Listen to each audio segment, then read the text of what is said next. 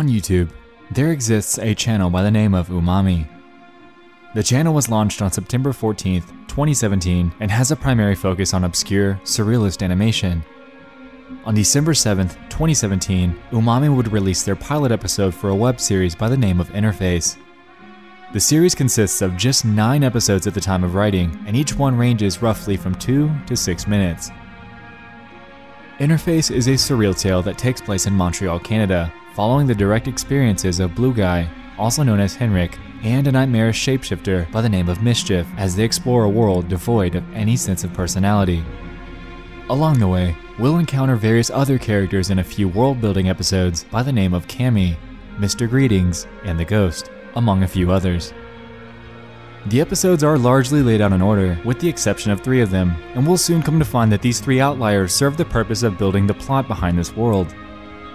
When we walk through this, you'll come to notice that the series seems to be largely inspired by the works of David Firth, and according to Umami himself, this is absolutely the case.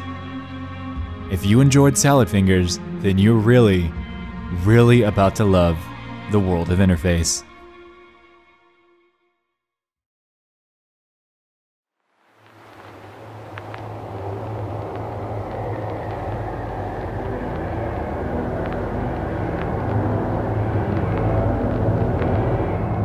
In episode 1, we're greeted by none other than Henryk as he examines a few mannequins in a store window. Interestingly here, we can notice that these figures have static running through their eyes, and we'll soon come to find out why in a later episode. Anyway, right after this, the other main character, the shapeshifter, Mischief, greets Henryk on the street, giving him a peculiar introduction.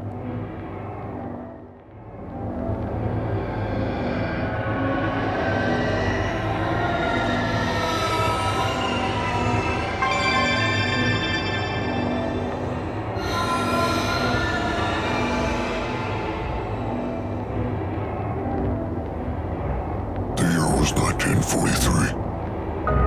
Our ship was stationed in Philadelphia and was equipped to generate an electromagnetic field that would make us invisible to the enemy. What happened instead? We were teleported to New York. And in that process, my shipmates fused to the hull of the ship, embedded in the metal, screaming for help. I was destroyed. Forced to regain my physicality.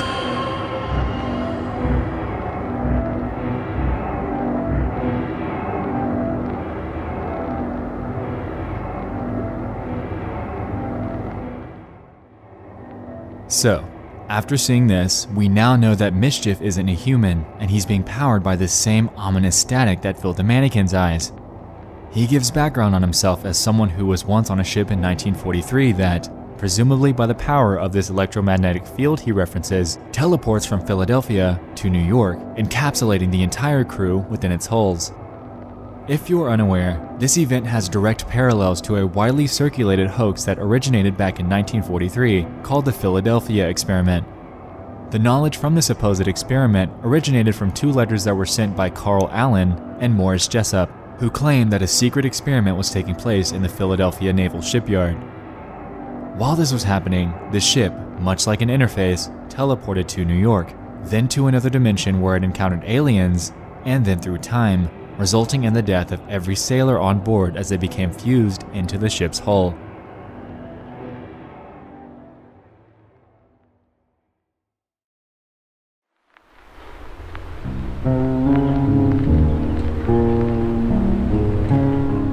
Episode 2 serves as a direct sequel to the first, and in this one, Mischief transforms into a bus.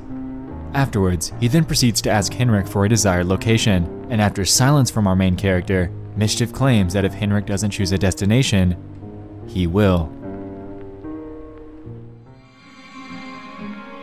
Get on. I can take you anywhere. I'm not going to hurt you.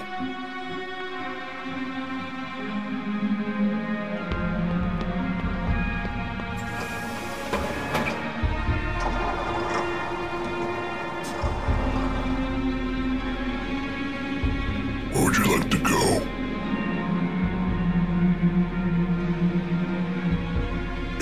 decide. I will.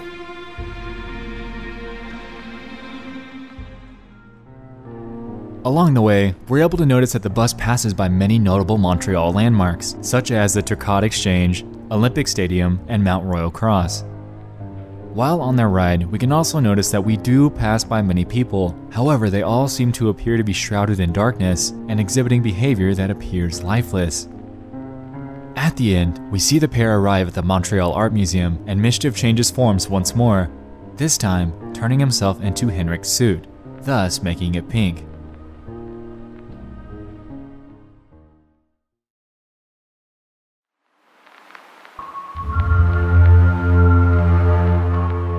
Episode 3 is where things become tangential. I believe that this episode is absolutely the entire key to the foundation of Interface's story. In this, we're able to see an initial shot of an ominous blimp with the words "Greetings Robotics" printed on the side. This is our first direct introduction of the major corporation that looms over society in the world of Interface. After the camera pans away, we're greeted with a tech conference by a very soulless CEO as he presents the latest and greatest technology, harnessing a certain, strangely familiar form of energy. Plagued with an immaterial, cerebral electricity. Ghost stories and myths became no longer superstitions, but a horrifying reality that we've been forced to recognize. We have since learned that this electricity was not a foreign substance. It had simply revealed itself for us to observe, to understand.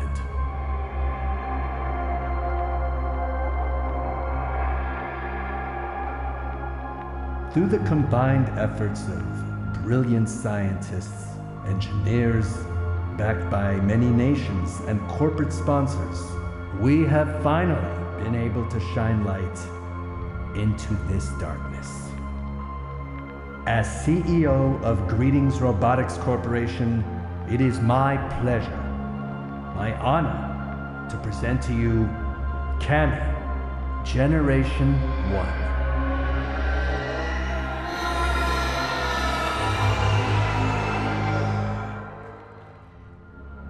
Cerebral electricity, huh? Interesting. So, this cerebral electricity was, quote, not a foreign substance. It revealed itself for us to observe and to understand. Think about this. This, apparently, was a substance that was always there. It wasn't created, and it wasn't introduced. It wasn't even found.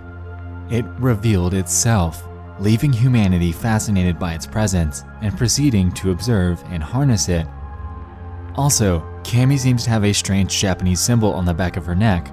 Keep this in mind. We'll come back to these topics later.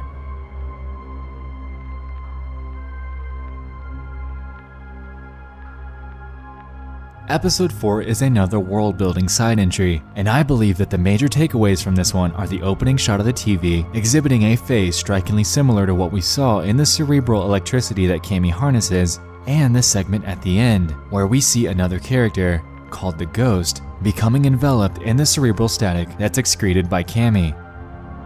Sidetracking here, I want to note something.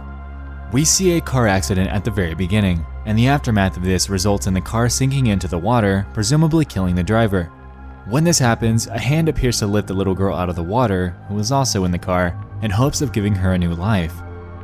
After this, we see Cami on the horizon as she proceeds to wreak havoc on a building, completely destroying it, before completely enveloping this hand into the cerebral electricity. I absolutely believe that this is an episode that's aimed at presenting the true power of Cami. The Ghost, I believe in this case, is a clear reference to God, and it seems that Cami is draining the power out of him in order to inherit the status of her predecessor, God himself. Cami is now God, and this entire situation arose from the works of mankind themselves. This entire scene also appears to be a direct reference to the painting, The Creation of Adam, by Michelangelo, which features the hand of God giving Adam life. In the case of Interface, the two become increasingly out of reach. furthering the possibility that God is no longer able to save this dystopia that humanity now resides in.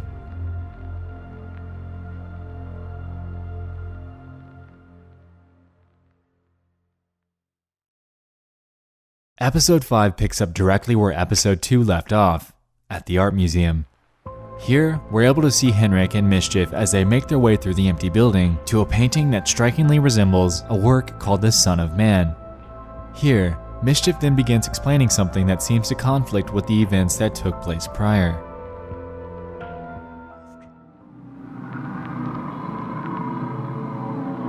I'm so used to spaghettification as my method of transportation that I forgot what it was like to be human. What a familiar feeling. The restrictiveness of the human body. To see through your eyes, the world around you still looks no different to me, but it's what you desire that brought you here, and these are the things I'm blind to. I know when something is obstructing your way.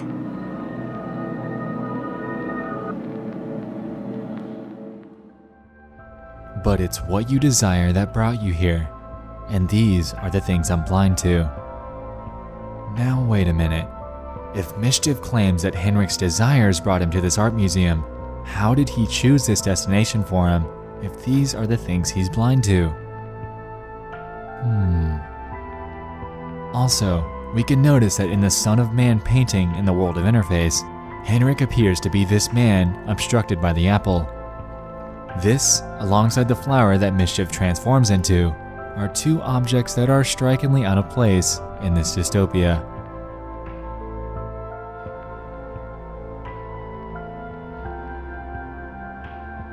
In episode 6, we open with Henryk in the museum's elevator. When he reaches the top, he's greeted by Mischief in front of a painting by the name of Birth of the New Man. After this, we can briefly hear him try to explain that if you exercise, your DNA completely changes before being cut off by the museum intercom. He then proceeds to compare himself to Henryk, and with this comes a very interesting tidbit of backstory.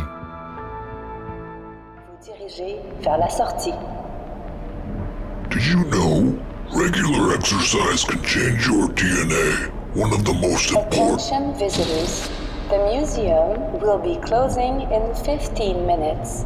Please make your way to the exits. Let me just show you this before we leave.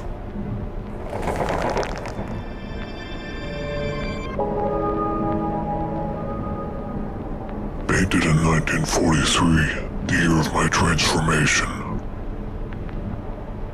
I was like a little baby chicken, breaking through to explore the unknown. Leaving Earth behind, a shell of its former self.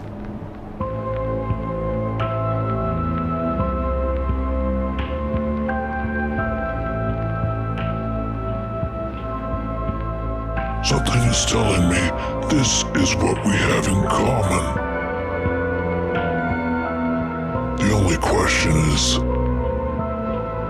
when you broke free, what did you leave behind? So, here, we have Mischief ask Henryk, when you broke free, what did you leave behind? Before explaining how he left the Earth, which became a shell of its former self. Keep this in mind. I want to touch on the end portion now. Afterwards, we're greeted with a bit of dialogue from Henryk's daughter, as an audible voice originating from the mind of Henryk. She pleads that her mother passed and that her father seems to be the same age that he was when she was just a child. During this segment, we're also able to observe Henryk photographing a huge explosion, while concurrently appearing completely immune from it.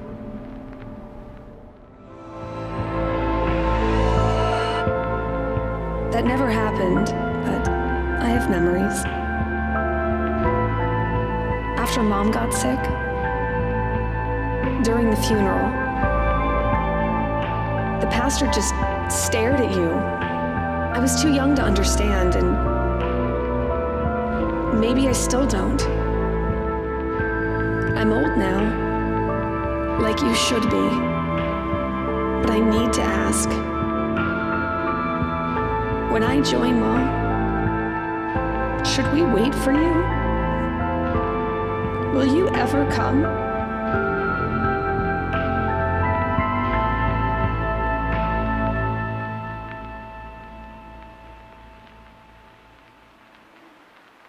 The questions that I'll leave you to take away from this episode are this. What was this blast? What did Henryk leave behind? And how did the Earth become nothing but a shell of its former self? Let's press on. In episode 7, we have another side, world-building sequence of events that open with a narrative from a voice that, going by the description, is that of a man named Mr. Greetings. This sounds strikingly similar to the voice from the CEO of Greetings Robotics, and I believe that it's safe to assume that these two are one and the same. Anyway, he professes something that I believe is extremely notable to the story behind this series. 4.6 billion years ago, gravity pulled the gases of a giant molecular cloud to form the sun. The remaining materials formed what is called a protoplanetary disk. Our Earth was formed.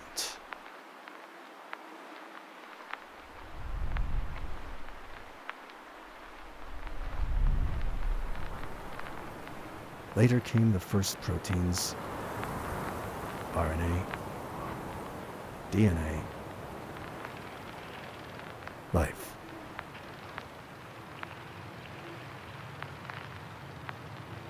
It wasn't an accident. It is thought that there are 1 billion trillion stars in the observable universe. It was statistically likely to have occurred.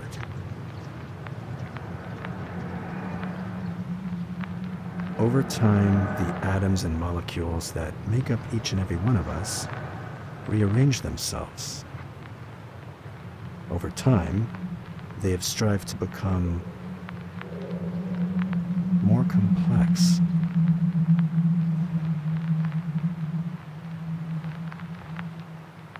But why?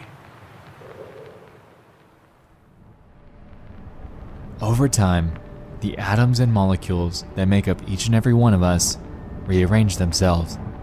Over time, they've strived to become more complex. But why? This absolutely seems to be what Mischief was referring to whenever he claimed that our DNA is able to completely change with exercise. Now, what is that exercise exactly? Later on in the episode, we're able to see the Greetings Robotics blimp in the night sky.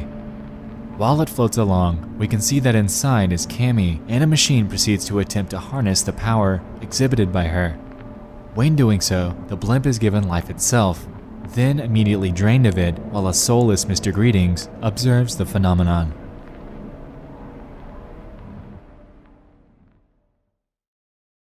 In episode 8, we pick up right after the events that took place in episode 6 when Henryk fainted.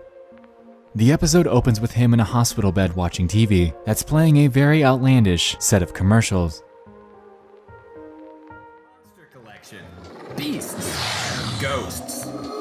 Scary demons. I'm coming for your blood. And more. But be careful, their claws are sharp, their teeth are sharper, and they don't take no for an answer. Hazmat's Monster Collection, for the kid with no fear. Why is this disturbing content on TV and aimed at kids? It seems almost as if the youth in this dystopian future are being spoon-fed this filth day in and day out, resemblant of being brainwashed. The episode then proceeds to a point where Mischief arrives in bird form and has a word with Henryk.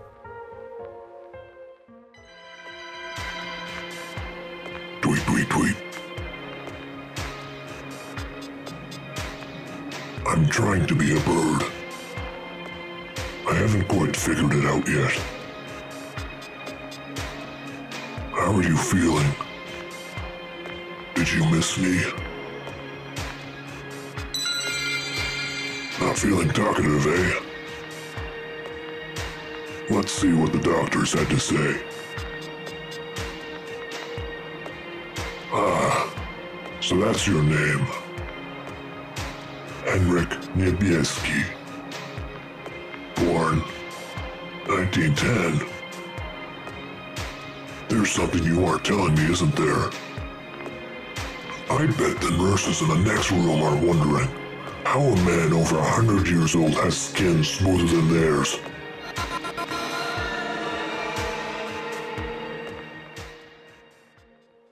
Strangely here, he claims that a man as old as Henryk has near-perfect skin, before a cut is made with Henryk's face on the cover of a fashion magazine. Afterwards, Mischief explains to him, if he stays here any longer, they'll keep him for their own. And here, my friends, is where we're directly shown something that we've already established prior. Henryk is different. He isn't like the rest of society. He has color, and life, and a strange, enigmatic personality. But why?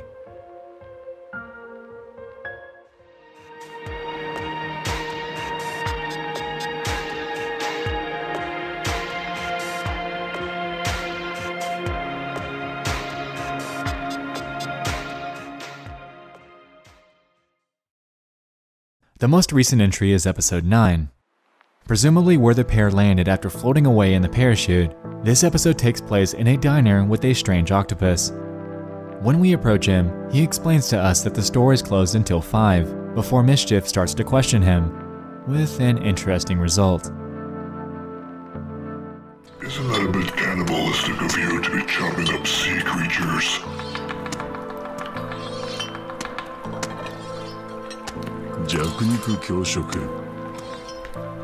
The strong eat the weak. But what about parasites?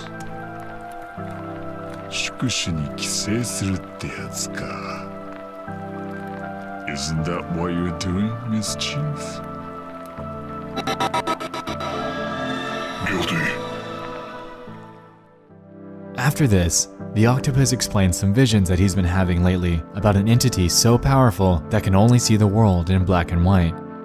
When shown these visions, we can see that it is, without a doubt, Cammy.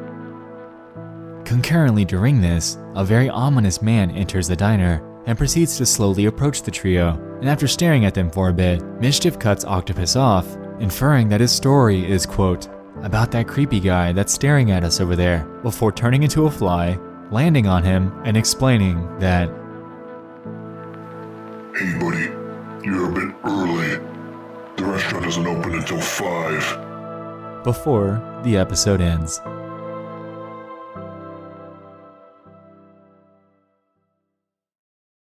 This series undoubtedly has many meanings and interpretations all woven together into a beautiful and immersive showcase. Art like this has the possibility for endless interpretations, and I completely encourage you to project your own thoughts onto what this all means. With this being said, here is what I believe Interface is about, in my eyes. For my first theory, I'd like to start by saying that I believe that the key to this lies during episode 3. As we know, the series opens with Henryk checking out some mannequins with static in their eyes. Interestingly, this static has the title of cerebral electricity, as shown during the conference. While this is going on, we're able to see Mr. Greetings as he speaks on the podium, and strangely, his eyes are completely black, almost as if he's completely soulless. If we take a look at the audience, they all appear to be either drained, out of it, or in a state of hypnosis, as they blindly admire the artificial intelligence that Greetings Robotics had created. Cammy, also known as the Kinetic Autonomous Mechanical Interface. Sidetracking here, if we do some digging on the Japanese symbol shown on her back, we can come to learn that the symbol is a direct translation of the word Kami, which is a spiritual presence that's widely worshipped in Japanese culture. This world is creatively dead. Everything is becoming automated and powered by this cerebral energy that I absolutely believe is sentient and had revealed itself to be experimented on. While this is happening, the world is wholly being placed into the hands of a physical, man-made deity. being Cammy. Buildings, landmarks, vehicles, everything are subjected to this, and it's all being done by a major, soulless corporation that's after nothing more than satisfying their bottom line. In a way, it's almost as if society has a form of cerebral static in their own minds, being that they can no longer think creatively or critically, and nobody converses, interacts, or quite frankly even cares to anymore. They live day in and day out in an automated and soulless world of endless marketing, social media, and entertainment being shoved down their throats, and they eat it up. Henryk appears to be mentally immune to this and sees this figurative world as it is, completely apocalyptic, completely bland, drab, uninspiring, dull, and void of any sort of creativity that was ever present in the world that he once lived in. This could directly explain his desires being the art museum. He has a craving for the creative energy that once existed in this world, this same world that Mischief referred to as now a shell of its former self. Speaking of which, where does Mischief come into play? The two met during the very first episode. However, interestingly, Mischief is powered by the cerebral electricity himself. So what gives? I believe that either A, this is a manifestation of his own creative mind, or B, Mischief and Henryk are the exact same people, being two sides of the same coin. What if, in the story that Mischief explains in the very first episode, is actually what happened to Henryk? What if this is why he's so immortal? What if, this entire time, he's dead?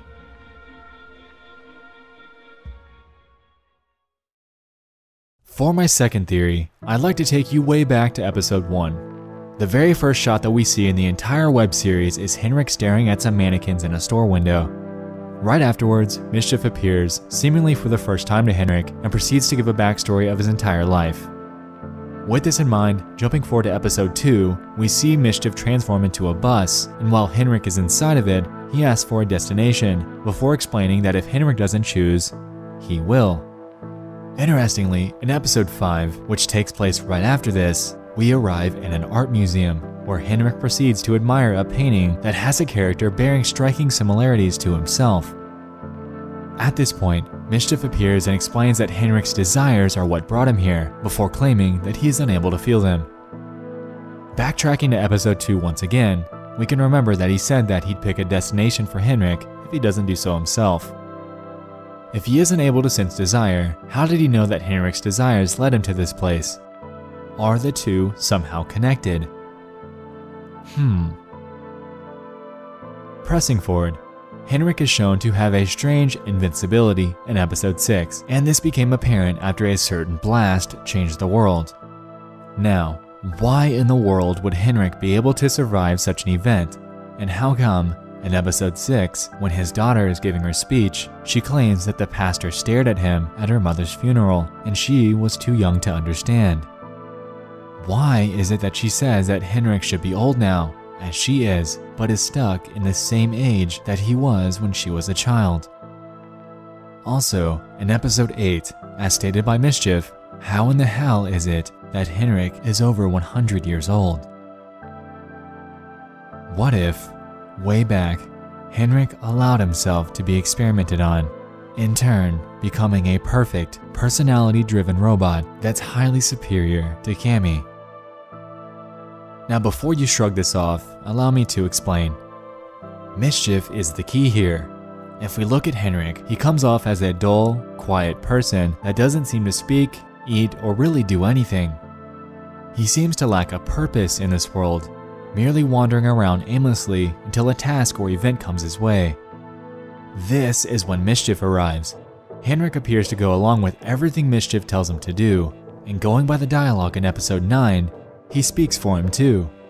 What if Mischief and Henryk are one and the same? Mischief even claims in an episode that something led me to you. Is this what that something could be?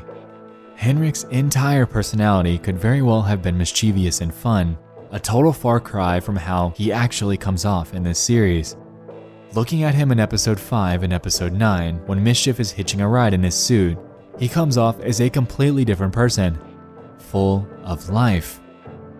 This is when I'd like to touch on another pivotal point in this theory, lying in episode 9.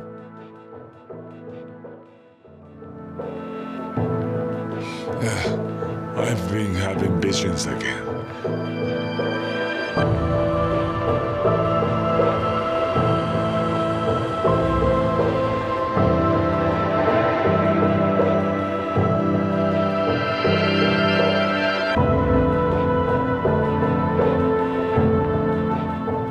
One of a machine that processes the world in ones and zeros.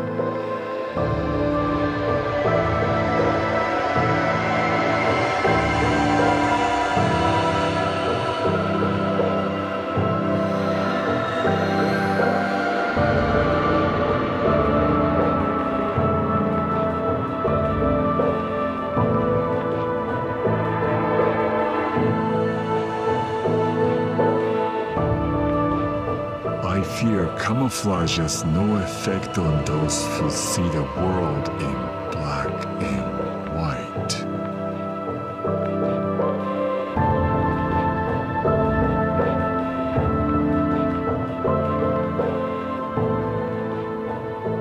Hold up. Is this about that weirdo staring at us from the middle of the room? One interesting tidbit about that speech was that he claimed that this vision encompassed an entity that could merely see the world in black and white, zeros and ones, and it would be pointless to attempt to camouflage oneself from something that cannot see color. So, Cammy arrives in the diner, taking a different form than her ordinary robotic self. After the octopus is giving his speech about the visions that he's been seeing, which are of Cammy, Mischief stops him and claims that it's about the creepy guy who's been ominously staring at them in the room. I really think that Henryk is much more like Cammy than we think, and she's been tasked with hunting him down. This hunt is heavily referenced in episode 8 when Mischief claims that the nurses would keep him for their own if he stayed there much longer. Cammy is on the hunt for him because, as we've established, he is different. He's actually able to see the world in color, he's able to admire art, he is able to make genuine friends, and he, himself, is an all-around superior version to her. This humility is, much like the apple in the museum, what gets in the way of Henryk understanding his true capabilities.